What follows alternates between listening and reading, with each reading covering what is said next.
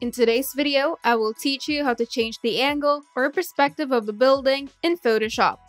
Let's get started.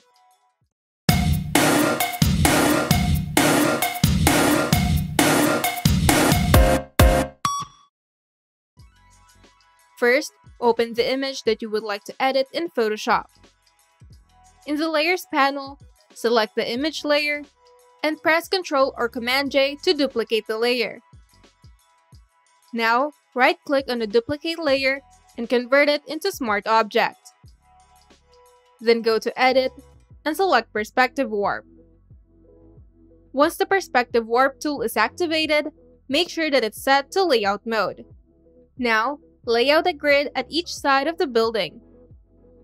To do this, click on the side where you would like to put the grid, select the control point that you would like to adjust, and drag it to make the grid lines parallel to the lines of the building. To make another grid, just click at the other side of the building and line up the grid lines with the lines on the building. Make sure that one side of the grid is merged with the other grid. To do this, line up the grid lines that you would like to merge and drag the control points to the corner of the grid, and it will automatically snap into each other.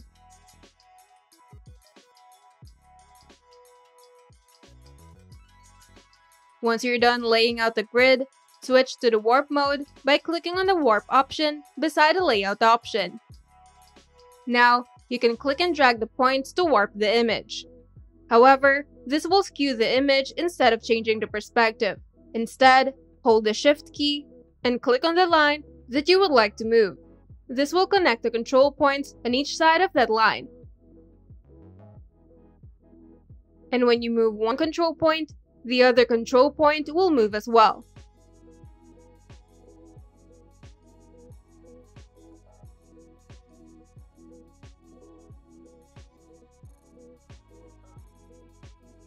If you would like to restart, you can simply click on the Remove Warp button at the options bar. Once you're satisfied with your work, you can now press Enter on your keyboard. If there are parts of the image that you would like to fill out, simply click on the layer first and select Convert to Layers. Now, in the toolbar, select the lasso tool and select the area that you would like to fill in.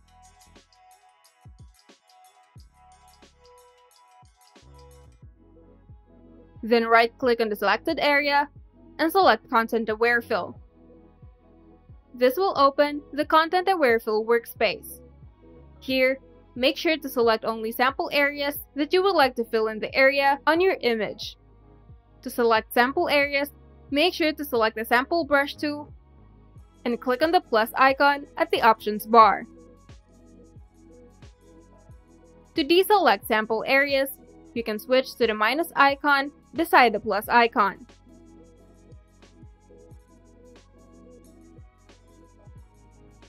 You can see the output on the Preview panel, and on the Content Aware Fill panel, you have the option to adjust the opacity, fill settings, and output settings.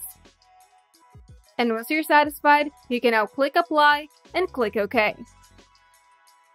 Now, press Ctrl or Command-D on your keyboard to deselect.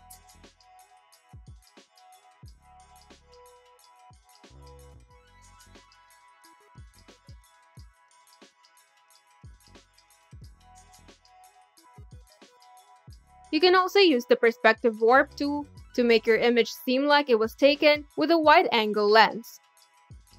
To do this, simply make 3 grids and switch up to Warp mode.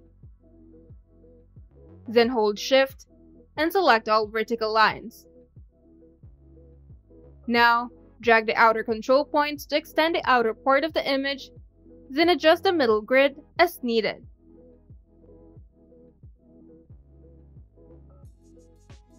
Once you're satisfied with your work, you can now press Enter on your keyboard. And you're done! If you find this video helpful, kindly like and subscribe. And if you want to see more tutorials, turn on the notification bell so that you can get updated whenever we upload new tutorials.